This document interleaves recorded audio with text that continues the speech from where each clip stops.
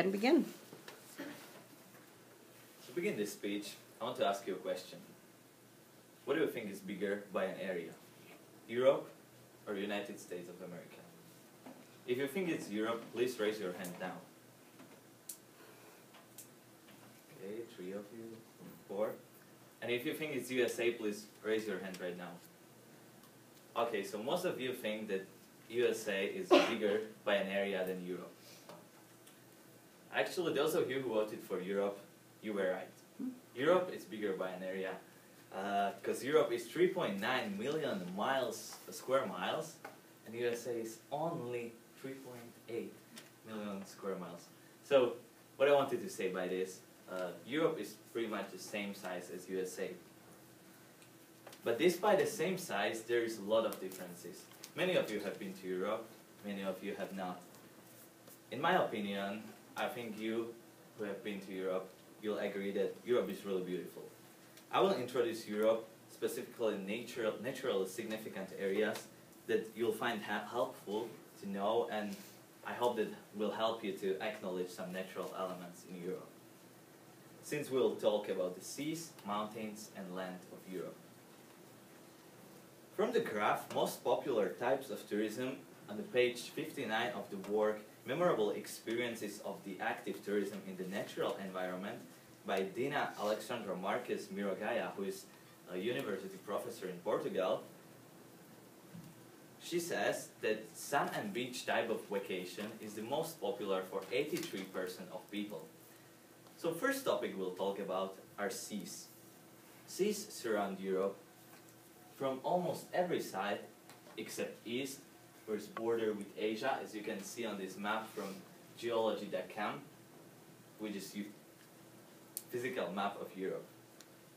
But we'll talk about one specific sea, Mediterranean Sea. From chapter Sea Basins, from Blue Growth Scenarios and Drivers for Sustainable Growth, from the Oceans, Seas and Coasts, which was report for European Commission, we know that Mediterranean Sea is the largest and deepest enclosed sea in the world. It divides Europe and Africa, as you can see, and it also connects the Atlantic Ocean through the Strait of Gibraltar. Since this sea is really big, it borders 22 countries.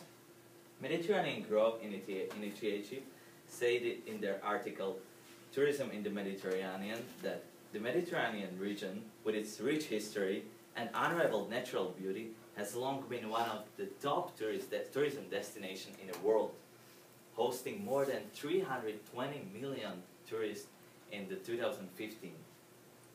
5 of the countries that surround Mediterranean Sea have annually more than 20 million of tourists. I have also personal experience with Mediterranean Sea since I've been to Croatia and Italy, next to Adriatic Sea, and in Greece next to Aegean Sea. And I can just recommend it for you because it's really nice and it's really good type of summer vacation. So if you look for something, Mediterranean Sea is for sure a good option.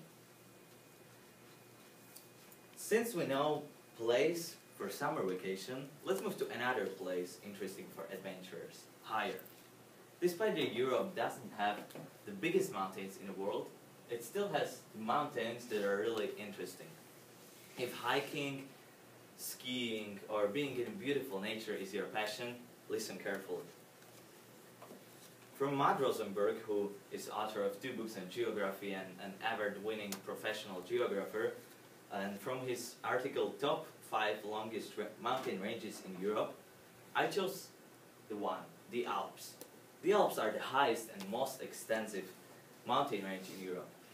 The Alps stretch across 8 European countries in Central Europe.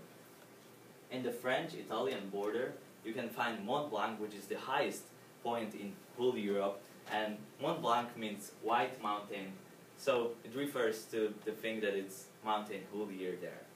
And as this former professor of California State University, Matt Rosenberg says, the Alps remain one of the world's top travel destinations with good reason. So it's also a good reason for you to go there and to see how nice is there. But here in Missouri, we don't have big mountains, we don't have other seas, But what we do have are farms, is agriculture of grass. And so does Europe. Europe is a great place for farming, full of an arable land. And arable land is land that can be used for growing crops. I was just quoting webpage Everything Connects created by Georgios Tsetalios, who is certified sustainability professional. In Europe, there is highest percentage of an arable land in the world. Due to Arable Land by Nation Master, which is webpage created by 3 professional stat writers from Australia, Norway and Sweden, we know that 3 countries with the highest percentage of arable land in the world are Denmark, Ukraine and Moldova, which are all in Europe. So if you like farming, you can go to Europe and I'm sure you'll find some good job opportunity.